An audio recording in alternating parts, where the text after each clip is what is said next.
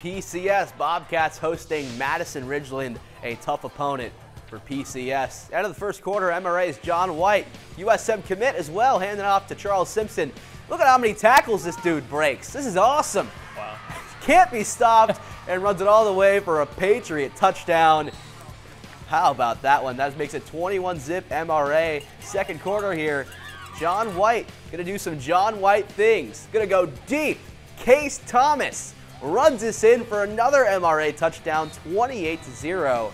About just a minute later, John White stealing the show, showing the Hattiesburg folks what they're gonna get as he fires the pass right there to make it 35-0 Patriots. A one-sided affair indeed. MRA with the victory, 56-10.